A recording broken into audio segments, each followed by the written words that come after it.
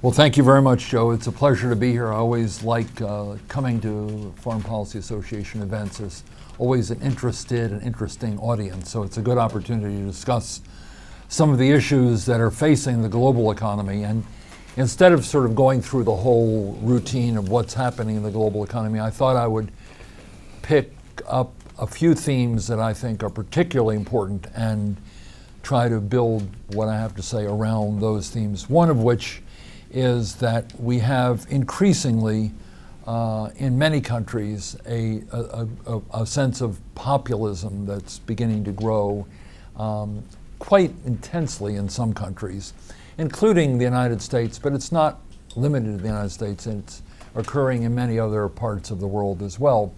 And the populism really manifests itself in different ways. In some cases, it's sort of general populism, people who favor redistribution of income and things of that nature. In other cases, it's localism, and that is to say various groups, various ethnic groups, various nationalities are beginning to assert themselves within their own countries. And you see examples of this, for instance, in Scotland and Catalonia and some other parts of Europe. But in other parts of the world, people sense an identity, an ethnic identity.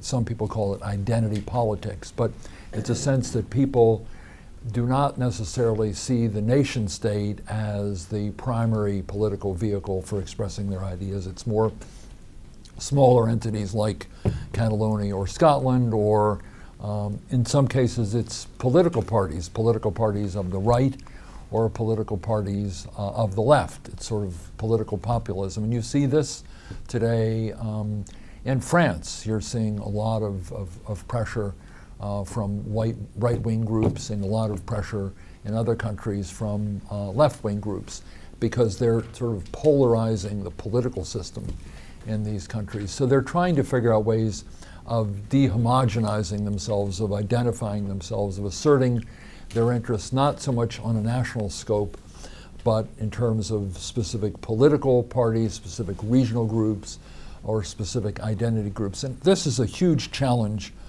for many economies and for many political systems. And you have to ask yourself, well, why is this occurring? In part, I think it's the result of the financial crisis, where a lot of people, particularly people who are in small businesses or are considered on the margins of society or consider themselves on the margins of society, they feel that they've been hurt by the financial crisis. And when assistance has been provided, it's not to them, it's to big banks or big companies, and they haven't been able to benefit very much from it. So they see government as an alien force, or at least a non-responsive force from their point of view, and they're beginning to think, including in the United States, that what goes on in Washington is sort of inside baseball. If you're powerful and you're wealthy enough, or you have good lobbyists, you can get legislation that favors your interests. But if you are not in that group, if you don't qualify, if you don't have influence, then you don't get to have influence on the system. So you don't benefit from what's going on, even when there's prosperity and globalizations bring benefits, when there's new investment, when the economy is beginning to pull out of its tailspin, as it is now, and it's beginning to grow. Many of these people don't believe they're benefiting from that growth. So when you ask Americans, is the economy doing well? For people who live around here, perhaps it's doing very well, but if you're in a small shop in Des Moines, Iowa, you can't get capital, you haven't gotten bailed out, you have a problem in that you simply are not benefiting very much from prosperity in this country. And then you have a lot of people who feel that globalization has adversely affected them. So that while we're negotiating trade agreements, a lot of people feel that the trade agreements we've already negotiated haven't benefited them. If you took NAFTA today, which I think has been a major success and subjected to a vote in the Congress, it probably wouldn't pass. It barely passed before, but today it would probably not pass at all, because there are people who think globalization is for wealthy, large, big enterprises, for instance, enterprises in New York or California or Chicago, big cities, big multinational enterprises, but don't really benefit the little guy, the small company, the worker. So there's an anti-globalization feeling, and then there's sort of an anti-bigness feeling that Washington or big business or big finance just is not responsive to the needs and concerns of the average person. And in Europe, you're seeing this in large measure, and I think we'll see it a great deal in the new elections that are coming up for European Parliament. These are in May. European Parliament in the past didn't mean much. Now, the European Parliament, since the Lisbon Treaty, has a lot of influence, particularly over trade issues, but on many other issues as well.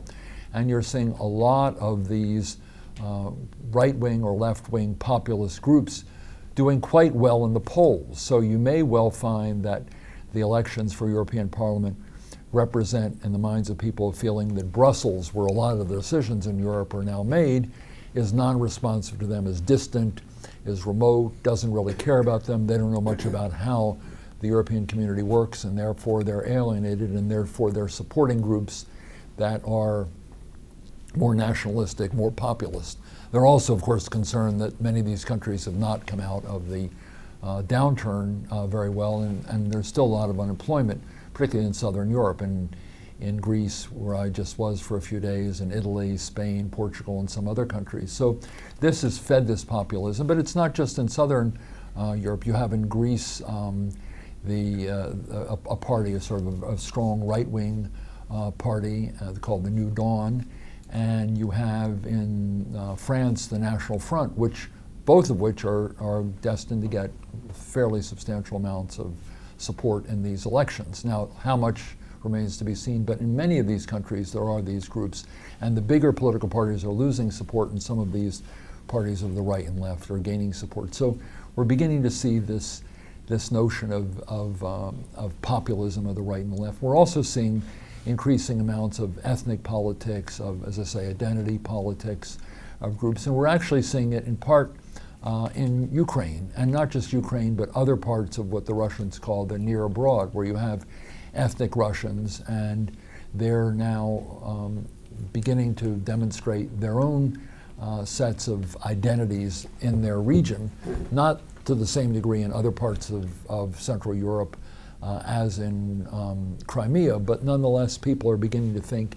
in terms of ethnicities. You're seeing this in Syria, where you have not a group of people who are looking to have a unified Syria, but a lot of people, a lot of groups, the Druze, for instance, the Kurds, and others who, and certainly the Alawites, who want to preserve their own identity, and whether there's a liberation of Syria or not, they want to preserve their identity in their part of Syria, so that you may end up with a Syria that remains united under one broad set of borders and one government, but the real influence is in the various regions that are controlled by the Alawites, controlled by the Druze, controlled by other groups, the Kurds and others. So we're beginning to see in the world a lot of these groups that are trying to assert themselves within their own countries, which weakens national governments and leads to lots of friction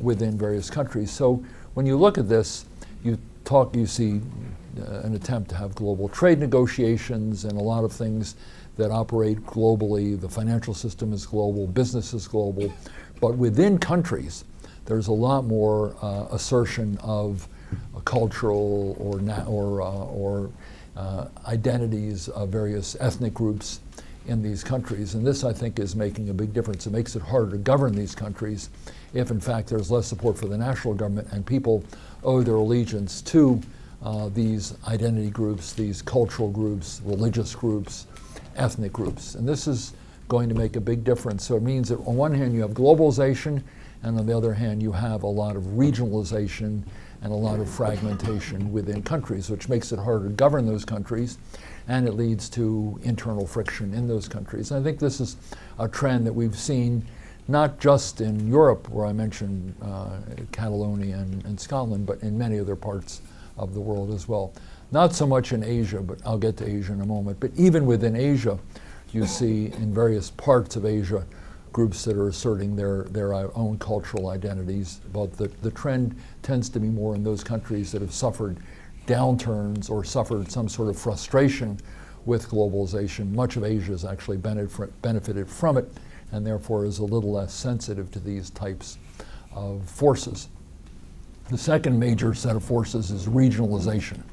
And this is something that I think is more focused on what's going on in Asia and Russia, but it's not only those two regions. Let me talk about this for Russia. It's fairly obvious, and I'll talk about Ukraine in a moment, but if you look at Russia, what Putin is trying to do today is fairly clear, and that is Putin several years ago made the statement that the biggest tragedy of the 20th century was the dissolution of the Soviet Union. Now, you had World War I and World War II, so I don't think most Americans would subscribe to the notion that the biggest tragedy of this period was the dissolution of the Soviet Union. Most Americans would probably regard that as one of the great successes of the 21st century. But it just shows you how differently we perceive historical events. And to Putin, and I think not just to Putin, we should be very careful when we describe what's going on in Ukraine and in Russia, in just attributing this to Putin and Putin's own behavior and his own predilections. There are a lot of Russians who agree with what he is doing, including Gorbachev. And many of the reformers, many of the people we regard as reformers, are very strongly supportive of what Putin did in Crimea. And while he may be the major actor in the face of Russia today, there's a lot of feeling about these lands. Crimea goes back, was annexed by Catherine the Great.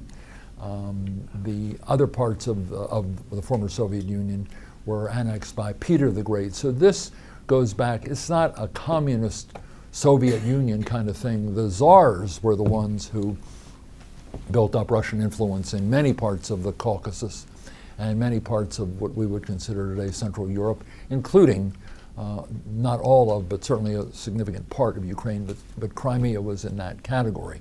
And there were battles with the Turks back and forth because some of these were parts of the old Ottoman Empire, and their battles with the Swedes. The Swedes, we shouldn't forget, owned a fair amount of this territory a little bit further north in the Baltic area, but they were controlled by the Finns, the Swedes, the Danes, and others. And Russia, over the period of time, not under the communist government, but under the czars, built out its influence into Central Europe and into Southern Europe, into the Caucasus, and into Central Asia.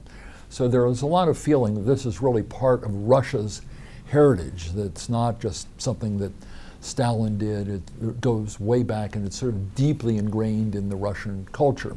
So what Putin is really trying to do is restore Russian power. He doesn't necessarily care about the global system, about running the global system. In that sense, it's not quite like the Cold War, where you had one system competing against another. With Russia today, it's more about Russia reasserting the strength of its role in its region, and what the Russians call near abroad. And in China, while the approach is a little different, you see China also pushing out its influence into what they call the Eastern Sea, which is close to Japan, and south in the area in the various parts of the Pacific, around the Philippines, around Vietnam, in other areas of that region, where they have something called the 9-dash line, where they're building out their influence. They're beginning to build up gradually a blue water navy that can assert Russian influence in the area, Chinese influence in the area around the South China Sea, and they're beginning to push out further and further. They're quite cognizant of the fact that if they do this too abruptly, they'll frighten their neighbors, and it won't enhance their influence. It will cause problems for them. So they're beginning to do it in a gradual way, but nonetheless, they're increasingly assertive of their interests, particularly with respect to various island groups and various territories that are claimed by the Philippines and by Vietnam, but they're also pushing their influence further and further south. They haven't gone to the Straits of Malacca yet. They haven't really gone to the Indian Ocean in any large measure, except as part of the anti-piracy flotilla that was organized. And that was quite interesting, because you had not only the Chinese who were moving their ships into this, because they had a number of their ships pirated in 2009, 2010, but they've actually served in this flotilla under a British admiral. So when you think about, the British sort of ran this thing very informally. So you see that you begin to see the Chinese moving out, testing the waters, seeing how far they can go. And they have something called the string of pearls, which are little, in some cases not so little, bases. This is not for military, but for commercial purposes, where their commercial ships can get food and can dock, can dry dock, can get repaired. So they've done this all the way through the Indian Ocean over to Pakistan. So China's beginning to push out its regional influence, particularly in the South China Sea, but in other parts of the region as well. And they're also trying to extend their influence into places like Kazakhstan, the area around China. Again, it's not so much they want to take over the global system, but they certainly want to exercise far greater influence in their region of the world. And that includes the South China Sea, the Eastern Sea, and further over toward Kazakhstan and Central Asia. And as a result, you have these two great land powers in the region, China extending its influence to its east, and Russia extending its influence to its west and the south, not always through, in the case of China, really not primarily through use of force, but just gradually pushing greater extension of its maritime presence, greater extension of its economic presence, and certainly greater extension of its political presence. And the problem is for the United States that we have really not been seen as consistently engaged in the region, particularly in East Asia, but also in Western Europe. The notion of a pivot to Asia was seen by the Europeans as demonstrating a lack of consistent American support for Europe. The president has not been, and he will go this month, but he's not been to Brussels. He's not been to Brussels to meet with EU officials or NATO officials in the time he's been in office. So what kind of signal does this send to the Europeans? And in general, we've, as one European put it, the tapering has not just been by the Fed, the tapering has been in America's interest in Europe. Well, now this is a wake-up call, what's happening in Ukraine, and I'll talk about that in a moment. But in Asia, there's been a greater degree of emphasis. We have these Marines in Darwin, Australia. Secretary Clinton went out there a few times, but the president, don't forget, canceled 3 trips to Indonesia, which is a place you would think he would really want to spend a lot of time. The United States has played a greater role in Asia, but the fact that he didn't go to the last ASEAN summit has given the Asians pause. Do they really believe that the Americans are going to be there 10, 15, 20 years from now at a time when we're cutting back on our military spending and when we're again re-engaged with the Russians in Eastern Europe and we're tied up in the Middle East where we were supposed to be pivoting away from? That was the whole notion. We're winding down in Afghanistan, we've wound down totally in Iraq, we're going to pivot to Asia. Now they see us focusing more on Iran, focusing more on Syria, focusing more on Russia. Does the United States have the staying power, the commitment to continue to play an active role? And the Chinese, of course, are saying to these countries, look, you better make your deal with us, because the Americans may or may not be here 10 years from now. We will be here. We're here. We're your biggest trading partner, and we're the biggest military presence in the region, and it's not going to get smaller, it's going to get bigger. So this sort of regionalism is beginning to emerge. Now, what can the United States do to address this? I'll just touch on 2 things, and then we can talk about them a bit later. One is the TPP negotiations, the Trans-Pacific Partnership negotiations. These are critically important, but I think the understanding in the Congress is very limited about why they're important. The Congress, and in fact, most Americans don't even know they're going on. The Congress knows they're going on, but the Congress is quite concerned because it's of the view that these are negotiations in some cases with countries with much lower living standards in the United States, much lower wages, much lower environmental standards, poor workplace standards in places like Vietnam. The Japanese have traditionally had problems in giving access to American automobiles in Japan, so Detroit and Senator Levin and others are concerned about this. As a result, the negotiations have not proceeded as rapidly as hoped for, but it's an opportunity for the United States to really demonstrate a strong future presence in the Asian region, in the Pacific region. Australia's in them, New Zealand's in them, Brunei, Singapore, Vietnam, and Japan. So there are opportunities for the United States to play a stronger and more institutionalized economic role in the Pacific, but we got to get the negotiations done. And after the president mentioned that he wanted what's called fast track authority, or TPA, Trade Promotion Authority, to facilitate these negotiations, the very next day the majority leader, Senator Reid, said he wouldn't support them.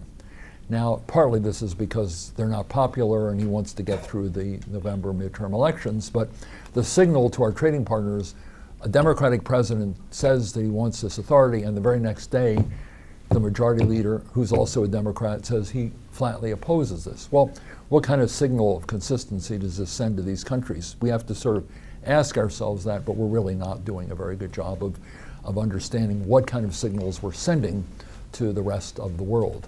So this is, I think, one thing, and then that would enhance our ability to combat the kind of regionalism which is moving out as a result of growing Chinese influence. This TPP was not designed to oppose China. It was designed to strengthen America's role in the Pacific, in the fastest growing economic area of the world, but it also has the effect of demonstrating to these countries that the Pacific is not a Chinese lake, that the United States does have economic interests there, and these economic interests coexist with growing political and security interests. So they're really part of a whole, and in this area you really can't separate economic power from broader aspects of foreign policy. They're really part of the same whole. And if we can't complete these negotiations successfully, it's a terrible signal to the other Asians about America's staying power in other aspects of visibility, like the military and like foreign policy. So this is one way we can address this. The second way is the negotiations with the Europeans, which leads me to the Ukraine issue. We have now a series of problems in Ukraine, which all of you, I'm sure, follow quite closely, and it's quite interesting and also very difficult to understand exactly where Putin is going. But we know one thing: he's now, as a result of instability in Ukraine, as a result of Russia's own interest in expanding its influence in an area that, after all, was only given to the Ukraine by Khrushchev. It was part of Russia for centuries. Now he's taking it back. And not just taking it back, but there's sort of a popular feeling in Crimea that it should go back to Russia, not among the Tartars and certain Ukrainians, but certainly a large number of people. I don't know if this poll was 90%, 97% support for it, but certainly a lot of people support in Crimea support this. But basically what's happened here is three things. One, you've got growing political support in part of Ukraine for closer relations with Russia. Two, you have Putin concluding that the West is not yet prepared to do very much, may do more. And three, you get very strong pressure in Russia to do this, and not just to stop it at Crimea, but maybe go further. It's very hard to know what Putin's doing because there are a lot of troops on the border, on the Russian side of the Ukraine border, facing off against Ukrainian troops on the other side of the border. So what can the United States do? Just very briefly, and then we can go to questions. One goes to the question of TTIP, the trade negotiations. The president's going to Brussels next week. It's a perfect opportunity to demonstrate leadership by agreeing with the heads of the EU that this is a high political priority, and what could be a more powerful signal to our own people and to Moscow of solidarity with the Europeans than to boost support for and elevate to a presidential level and head of state level the effort to conclude an agreement on the transatlantic trade and investment partnership. This can be a very powerful signal to the rest of the world and to our own people that this is strategically important as well as an economic benefit for the United States. So far it's been dealt with at a technical level, and there's a lot of wrangling among the negotiators who are quite good, but they really haven't achieved a lot of progress. Maybe the heads of state and government can push them to make more progress and give it a greater degree of impact in terms of progress and in terms of people being aware of the importance of it than it's had in the past. So that's one thing we can do. Second is energy. This notion that somehow we have all this energy leverage over Russia is really misplaced and I think misleading to most Americans who hear it. And this Boehner said, well, we should just give them more gas and oil. Well, first of all, the government of the United States does not own the gas or the oil. Second, there are laws passed by the Congress, I might add, that prohibit the export of oil from the United States, from lower 48 states. And there are procedures that limit the degree to which you can export LNG, liquefied natural gas. There's only one plant, new plant that's been approved. That's in Louisiana, a company called Cheniere. There are 5. You have to get permission from the Department of Energy and FERC, the Federal Energy Regulatory Commission, to, if you're going to export natural gas. One company only has gotten that approval, and that plant will only be ready at the end of next year. So there are 5 more who have gotten approval by the Department of Energy, but not by FERC, and there are 21 somewhere in the line. But they can't all be built all at once. It takes sometimes 5, 6, 7 years, and they cost something in the order of $10 billion per plant. So getting the money, getting the people who can do it, and takes skilled workers a lot of times. So the notion we can just somehow snap our fingers and provide gas to the Europeans or oil just is not correct. And misleading, actually. And the Russians know this.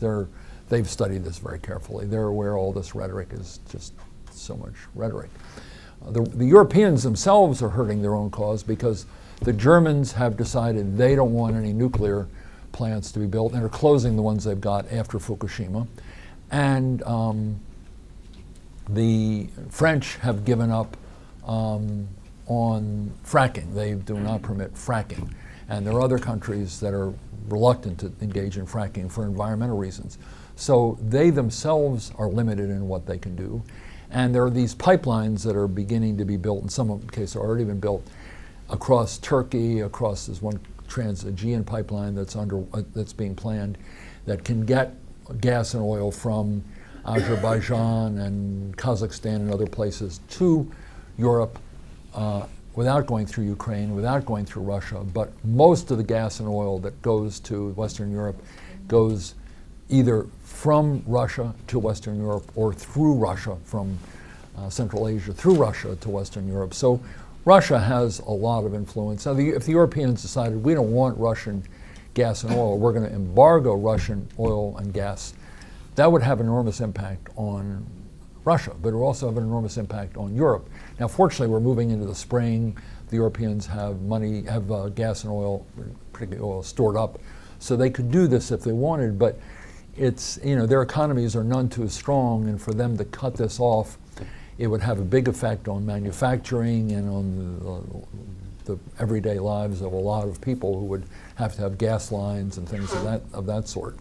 And I don't think that is very popular. They could resort to it, but it would take a big decision, and they certainly haven't come close to making that decision yet. So one of the things I think would be very useful is to have an energy summit where the U.S.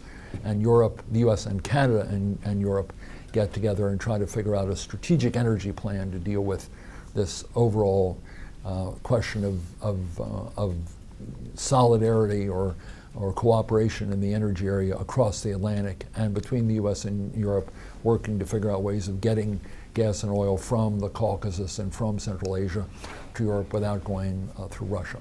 And the last economic thing they can do is provide support for Ukraine. Ukraine really is desperate. Now, here's the problem with Ukraine. It's corrupt.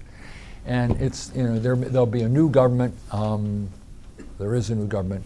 But there are still a lot of oligarchs. They're very corrupt. The whole system is based on corruption. And is the United States going to provide large amounts of money, or the IMF, so it goes to the hands of corrupt people? They owe the Russians, Gazprom, $2 billion. Are we going to provide money that enables the Ukrainians to pay off Gazprom for the gas that's already been delivered? I don't think that would go down very well in Capitol Hill. On the other hand, if they don't pay Gazprom uses this as an argument for cutting off Ukrainian gas because they haven't gotten paid. And the other thing is that they owe a lot, the Ukrainians owe a lot of money other than that, not just money to Gazprom, but they owe a lot of money to a lot of people. So is the money that comes from the US and Europe going to be used to pay off those old debts, which were incurred by a corrupt government.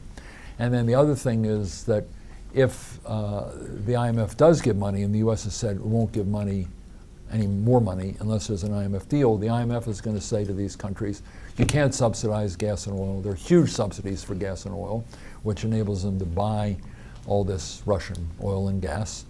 So if the government's running for office, and there's elections in May, the government's running for office, the last thing they're going to do is say, we're going to run for office, and our platform is, we're going to cut your gas and oil subsidies. Well, that's not exactly the way a government gets elected in any country. And we saw this in Egypt. So it'll certainly be the case in Ukraine. So we have to figure out a way of providing money, supporting this new government, but doing it in a way that does not enable the government to simply pay off the debts incurred by corrupt old government, or continue energy subsidies, or pay off Gazprom. This is a very tricky thing, and people say, just give them more money. Well, even the Russians, who were going to give them $15 billion before, not anymore, but before, even they understood how corrupt the place was, and they didn't want to have their $15 billion be sort of frittered away. So they were committing it, but they weren't providing it. And the Europeans have said, well, we'll give them $11 billion, but again, they are insisting that a large portion of that be attached to an IMF program. Could a Ukrainian government that's running for office subscribe to an IMF program while it's running, or even when it's in? How do they get support for this kind of very tough program, which is very difficult to do? The Egyptians wouldn't do it, and I can't see a Ukrainian government, which is in a very unenviable position, doing it either. So these are the kinds of issues that are going to be faced. But getting back to the U.S., I think we can do some things. We can move more quickly to strengthen our ties with Europe through this trade negotiation. Won't help overnight, but it helps over a period of time to shore up growth on both sides of the Atlantic. We can provide some support for Ukraine, but not expect too much of the Ukrainians.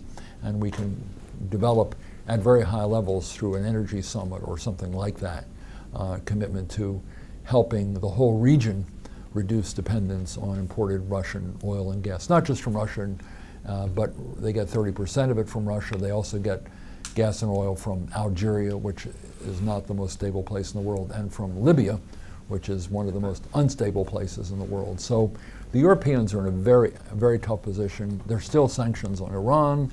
If Iran sanctions are, they've been mitigated somewhat, but if Iran sanctions are further mitigated, then they'll be able to get some Iranian oil, but that's going to take time to get pumped out. But in the meantime, they're still going to be very heavily dependent on Russian oil, and gas. They're getting more gas from Qatar because we're importing less gas from Qatar, so some of it goes to Europe, but they're still very heavily dependent on imported gas. So there are very few really good choices for us to impose leverage on Russia, and the Russians know this, and therefore anything we do with all this sort of tough rhetoric, they've made this calculation that there's very little we can do at the moment to hurt them unless we want to hurt ourselves, and they're probably banking on the fact that the United States, we don't have much trade with them, so it doesn't matter to the U.S. very much, but the Europeans do. The European economies are weak, and the Russians have sort of concluded the Europeans are probably not going to do anything drastic to hurt them, the Russians, that doesn't hurt Europe even more. So this is the circumstance we're in. So this is sort of a quick overview of a few thoughts I had on sort of localization, identity politics, regionalism focused on China and Russia, and then how the Ukraine situation fits into both. So now, any questions? No. Thank you very much for that overview.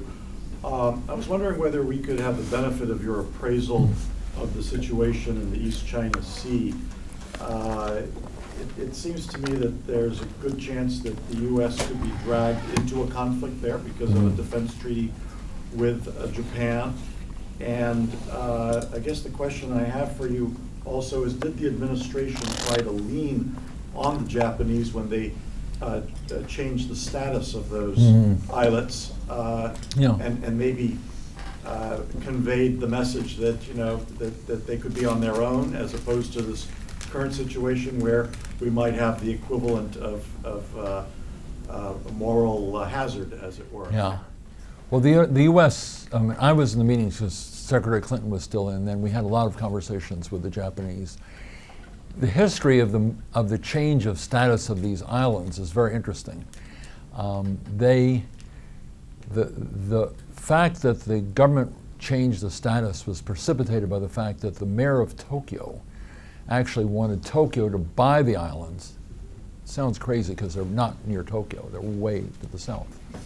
And he was a very nationalistic figure, and the government... He has spoken in our forum. Oh, has he? Yeah. I'm sure he had a guy. few things. He's an interesting guy.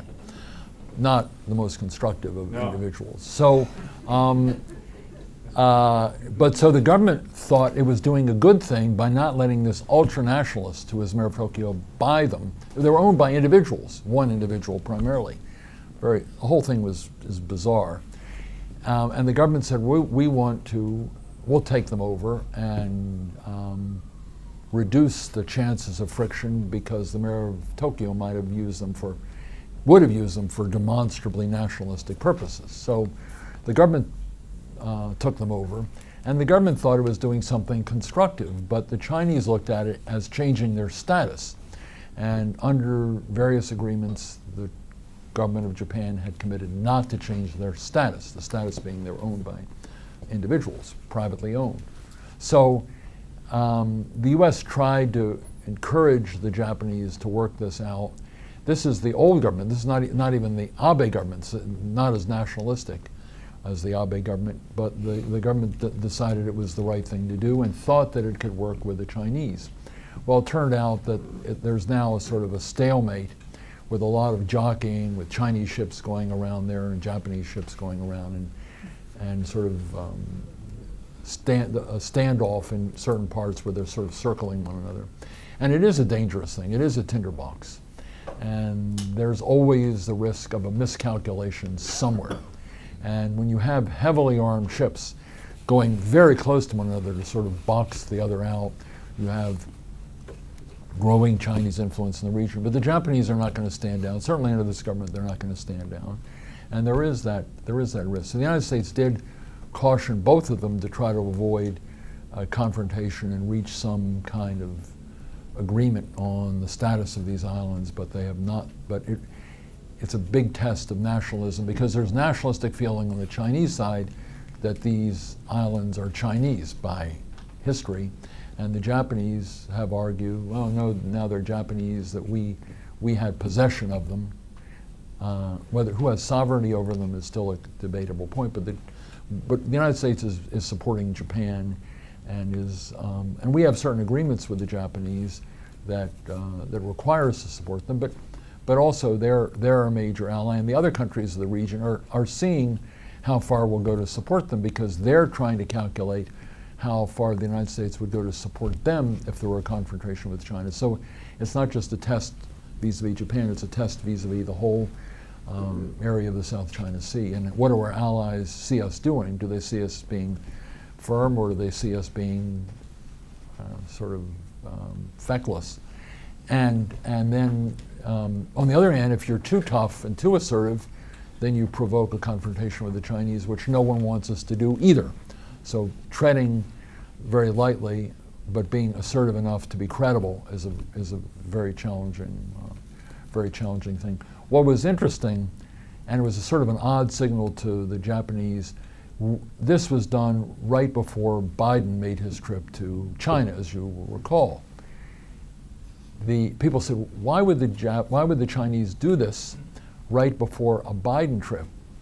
And the answer is they did it because there was a Biden trip, because they wanted to be able to say, look, we have taken a tough position.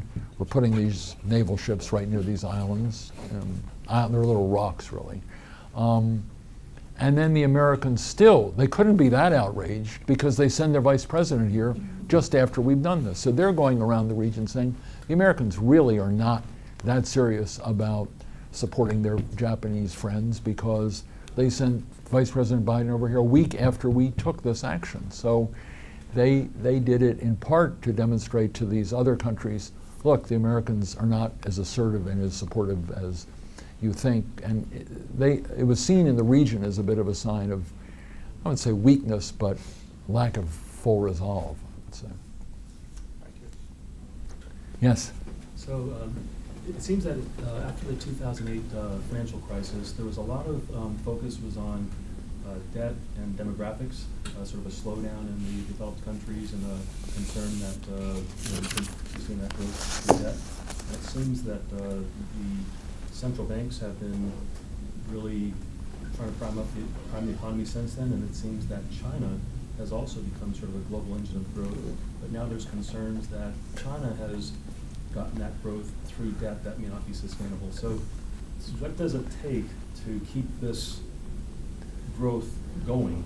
And if it, you could, maybe if you could focus more on the China part than on the central bank part, because the central bank part I don't think anyone has an answer to, but maybe in terms of China being able to continue to grow, are they at a point now where they seem to be having some difficulties growing? What's it take? I think they are. I think your assessment's right. They're having some difficulty. They're not as focused. They've said about 7.5% growth. That's what they announced that they would. We would say give or take, but they said about 7.5%, which means they're probably willing to tolerate a little bit less than 7.5%. But below 7 is troublesome to them. Not because that number is so important, but because that number suggests a low rate of job creation, which is really what they're worried about. So they've got a whole series of challenges. One is, as you correctly point out, the debt situation. There are all these, they call shadow banks or trusts, they call them trusts, that are, or private banks, this is not the big state banks, but private banks, that lend a lot of money to state and local governments. State and local governments can't tax in China, so they get money in two ways. They borrow it, or they alienate land of peasants and sell it to developers. Well, of course, that alienates farmers and small shopkeepers whose land has been taken from them by the local government or the local party. That's not particularly conducive to their being achieving sort of a popular support in their regions. And you need popular support in your region because if you're going to get to a higher level of authority in China, you have to demonstrate that you can succeed in your city or your province. So while they don't have democracy, acceptability in the eyes of the people is very important for people who want to advance, as is growth in wherever you're mayor or governor of or party secretary. So if you look at the people who are on the Politburo now, there are 7 people. 6 of them have been either provincial governors or party chairmen in one or more provinces. So they got there by doing well in various provinces. Well, if people don't like you because you've stolen their land, that doesn't help you to be a member of the Politburo, and if you don't achieve growth. So how do you achieve growth? You can't alienate land indefinitely and just tell people to go away. So you borrow, and these trusts have lent over $2 trillion. It's a lot of money. You know, China has $3.5 trillion in reserves, but they surely are not going to use $2 trillion to bail out all these trusts or these shadow banks. So they're trying to get them to cut back. They're trying to get them to take a more restrained view, to do credit checks. They don't. In some cases, the party secretary calls the bank and says, "My friend wants to build a factory. It's going to hire 500 people. Lend them the money." That's the way it works. Well, now the central bank, the People's Bank of China, and the government itself is telling them, don't do this, but there's so much pressure at the regional level to continue to do it that they're finding it very hard to contain this growth in credit. If they do contain the growth in credit, and they're making some progress, then it's going to slow growth. So they have to balance off their concern about too much tightening as a result of credit tightening against the notion that if they don't do this, they will, the debt will continue to pile up and they will incur these contingent liabilities. So it's a big problem. At the same time, they also have to deal with the corruption issue. They have to deal with the environmental issue, horrible pollution in China. And if in a place where you only have one child per family, if that child gets sick because the air is lousy or the water is lousy, that causes demonstrations too among people who don't like these, terrible polluting factories that are all over China. Not just Beijing where you see it in the newspaper, but every medium-sized city has a similar problem. Not everyone, but large numbers of them do. So this is also a big challenge. And the other is rebalancing. So they're trying to depend less on exports and less on investment and more on consumption, but that process takes time. And now they have a Social Security system, and they have, which farmers can benefit from, which was not true in the past. And then they have then they have a system where they will provide you with a certain amount of medical support in rural China, which was not the case before. So they're trying to give people more confidence about their security of their health care and security of their Social Security, so they won't save as much, so they'll spend more, which will boost their consumption, which they want to do. On the other hand, that in turn requires the government putting more money of its own up, and they're very cautious about doing that too. So they've got a lot of balancing that's going on. Is there any sort of a breakthrough though, where, if 50% of your GDP is fixed asset investment spending, so you're just borrowing money to build things, you can't do that forever. No, they're aware of this, and absolutely. And the reason commodity prices have gone down is because that's slowed down a lot. So demand for copper, iron, coal, all these things that was such a big thing in terms of global demand is now receded quite dramatically. As a result, prices of these things have plummeted, and largely because Chinese demand has declined because the investment, this infrastructure investments declined. So they are tightening up, but they don't want to do it. They don't want to overdo it. And of late, they've cut interest rates because they were concerned that the tightening had gone too far. So they're engaged in a very, very complicated balancing act. So that seems to be the issue, right? That they need to increase the domestic consumer demand. That's the goal, but it's very difficult to do that. It's picking up, but it's certainly not what they want it to be. But they can't continue the borrowing binge because that creates all these liabilities. Bob, we have a question over here from our board member. Some places. No, please go ahead. Yeah, hi. Just wondering if you could talk a little bit more about tactics in the West's response to what's happening in Ukraine. It's, what I gather from what you were saying earlier, there's really no expectation that Putin's going to leave Crimea. So, thinking about the sanctions, the visa restrictions, and so on, what realistically is the game here, and how do you feel about the potential escalation issues that might have in terms of, particularly business? Many American companies have capital deployed in Russia. How do you think that all plays out? I think it's very hard to determine how it plays out at this point. Certainly the things we've done so far, including the announcements made today, have a very minor impact on Russia. And on the oligarchs, they really, I have to say, do they care? Maybe they care. The question is, does it really have a bite? The answer is, I don't want to have my visa restricted when I need to go to Russia as well. I've got businesses there and so on. Well, they haven't done that yet.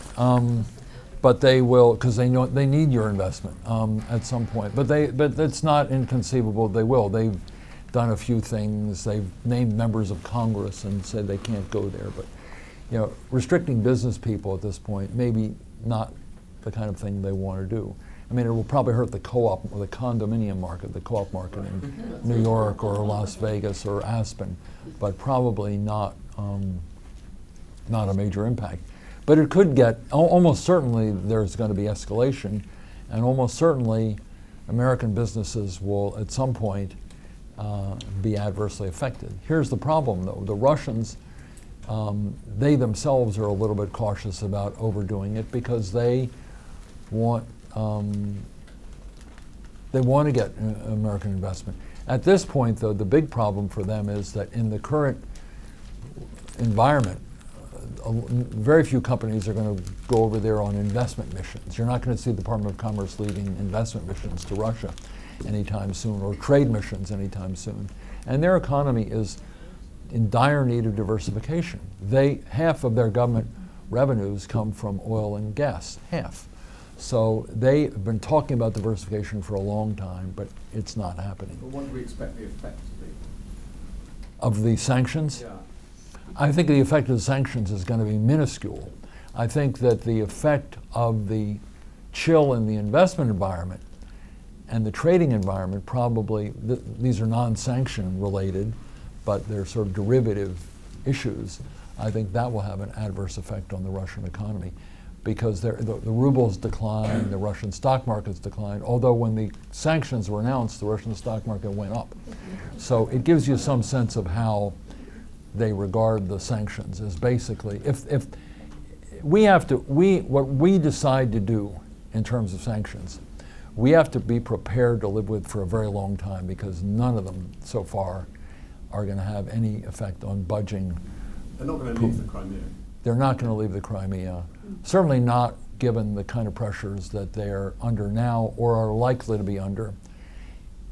I just don't see it. This is a very popular thing, and I don't think any Russian, even on the left, even on the reform side, is going to get up and say, well, we're under sanctions, let's leave. This is a country, if you read any Russian literature, deprivation, pain, suffering, read Dostoevsky. These people live with this. This is not something that's alien to them. Look how many people they lost in World War II. Russian nationalism, and then they have the support of the church. Shouldn't forget that. The church regards all this as protecting Russian Orthodox who are subject to discrimination or violence or what have you. So they have the support of the big supreme moral authority in Russia, which is the Russian Orthodox Church. So they're not going to, short of a huge collapse in their economy, and they have $500 billion in reserves. We shouldn't forget this. So we better be prepared, whatever we do, to live with for a long time, and be frustrated because they sort of brush it off. And there will be some consequences for American companies. The ability to get contracts for American airplane, for Boeing, for instance, for Caterpillar, some of these big ticket infrastructure plays, they're going to go to somewhere else. But the question is, who to buy big airplanes? There are two suppliers, Airbus and Boeing. So if you want to buy airplanes, there are not many choices. And the big industrialized countries that support these sanctions will suffer, but there are not many alternatives for the Russians to buy the kind of things they need to build out their infrastructure. So they'll just postpone a lot of these big projects for a while. They're prepared to live with a lot of difficulty in managing their economy for a period of time while this all plays out. And it's not going to play out anytime soon, I think. And barring some miracle, I don't think that's going to happen. And Putin knew this. He'd been planning this. This is not something he just decided. About what we gain, what the West gains. I think with the West, I think the problem with the West is, what does it gain? If the sanctions don't work, it doesn't gain anything. And the other thing is, all the countries that have Russian-speaking populations, there are 50 million Russians living in the near abroad. Crimea is only a small part of it. There are a lot in eastern Ukraine, but they're living in Moldova, they're living in Estonia, they're living in Latvia, Lithuania. I'm not worried about their going after a NATO country. I think that they're not, but in other parts of the region, and they don't have to go after them militarily. They could go after them, weakening them economically. They could undermine the influence of the government. Russian intelligence people are in that region from the Soviet period. There are a lot of these people. Don't forget, they were all in the same intelligence services. So they're all in contact with one another. Their ability to make mischief and weaken these countries is something we shouldn't underestimate. We are past 7 o'clock, and I know you're trying to catch a plane to Washington. I want to thank you very much. I want to thank PwC for hosting us, and there is going to be a reception next door. Those of you who have questions, maybe you can corner Bob for a few minutes as he tries to catch his plane. Yeah, and I want to thank you and PwC for your hospitality in hosting this. It's right in the neighborhood, so it's very pleasant. And I want to thank you very much. It was really nice. Thank you.